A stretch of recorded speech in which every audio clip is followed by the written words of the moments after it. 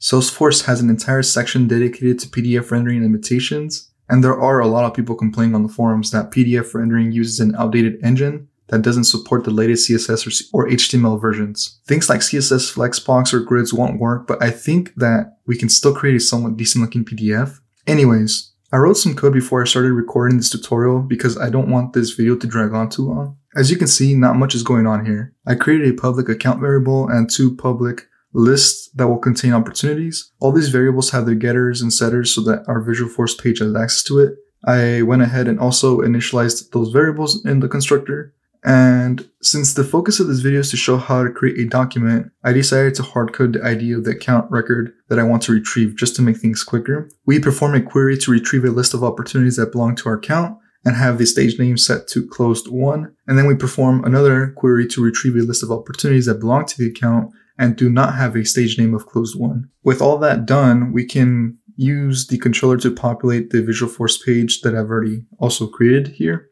It's called Invoice PDF View. And if we go ahead and just preview it, we see here that we just have a blank page that says invoices.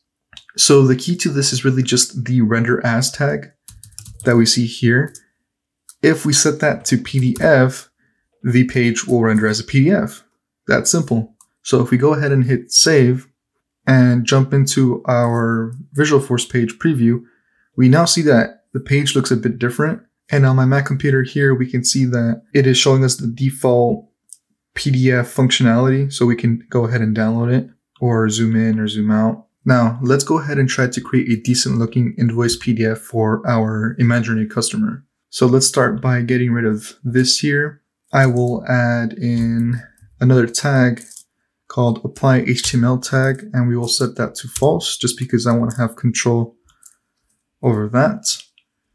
Once the apply HTML tag is set to false, we can create our skeleton.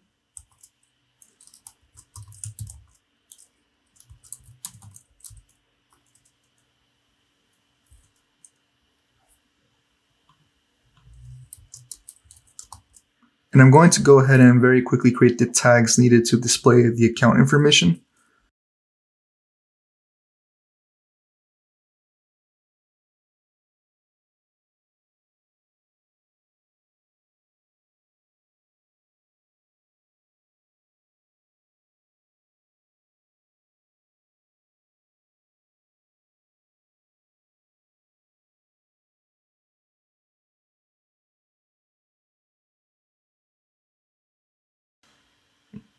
Now that we have the account information, let's go ahead and fix this error real quick.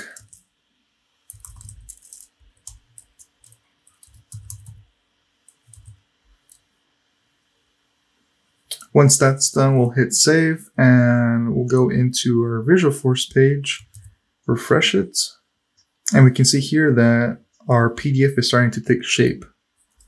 Next, let's go ahead and display the opportunity information.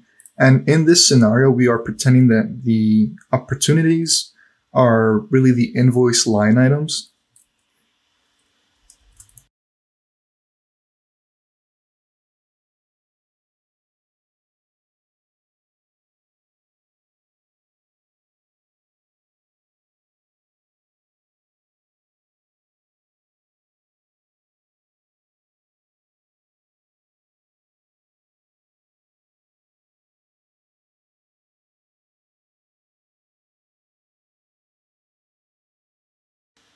Once that's done, we'll hit save and we'll jump into our Visualforce page and reload it.